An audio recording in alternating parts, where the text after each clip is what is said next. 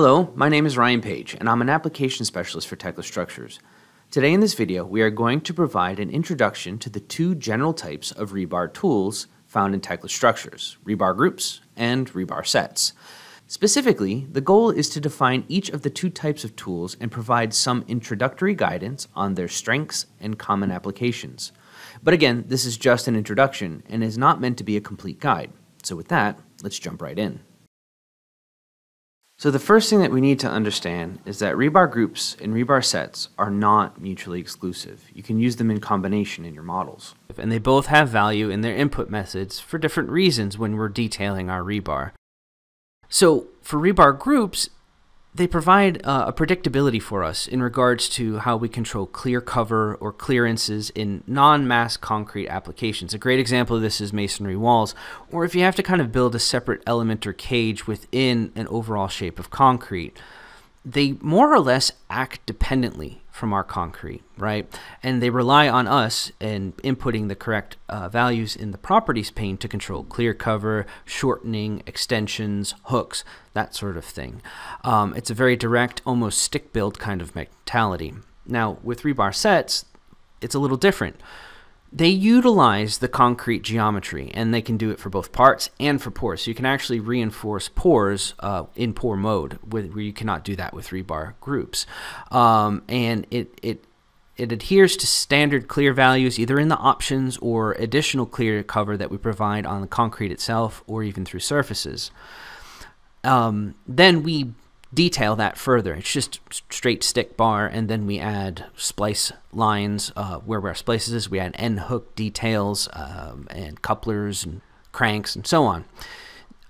Now, as I said, rebar sets are dependent on that concrete. We can use that to our advantage where it's applicable. I think what ends up happening with a lot of people is they try to fight that relationship, and I think when you run into that, that's where you want to go look at the groups.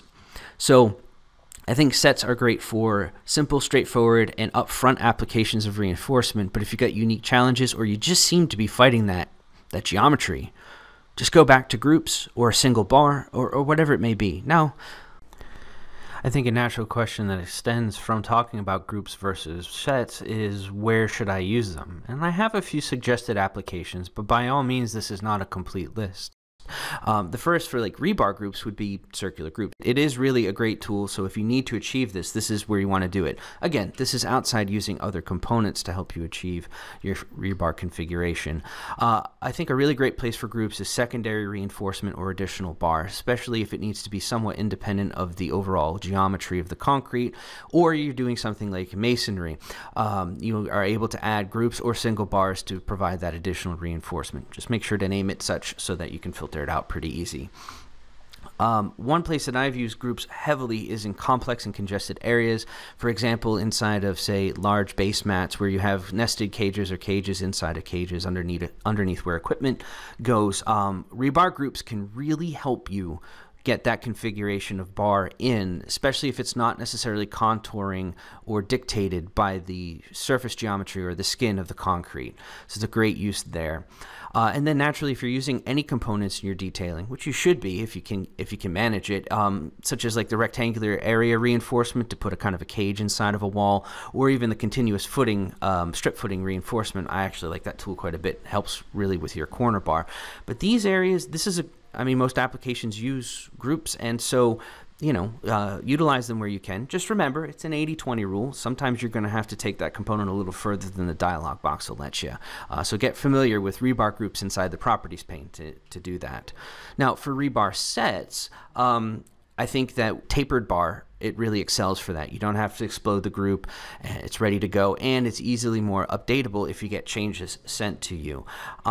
In that same vein, conversely with rebar groups, I think doing your skin bar or your edge reinforcement or any sort of just contouring to the surface geometry of your concrete, whether it's parts or pours, I think that's where rebar sets really excel.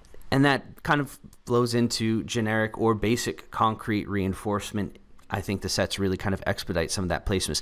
Just get familiar with the different modifiers that you can put in, the end details and the splitters. I think if you can learn those tools a little bit better, I think you'll really carry yourself forward. And don't be afraid to turn on and off rebar faces in the visibility to help you kind of get your get your reinforcement where you need to be, and then turn that off so that it doesn't get in your way. Lastly, these are great too. Here is multi-layer reinforcement.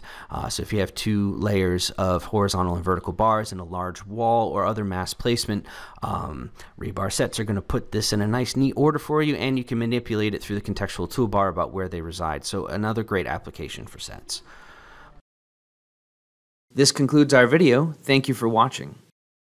Want to learn more about this topic or how to get started with Tekla structures? Just check out the video's description for links to our user assistance page, getting started guide, and our online campus.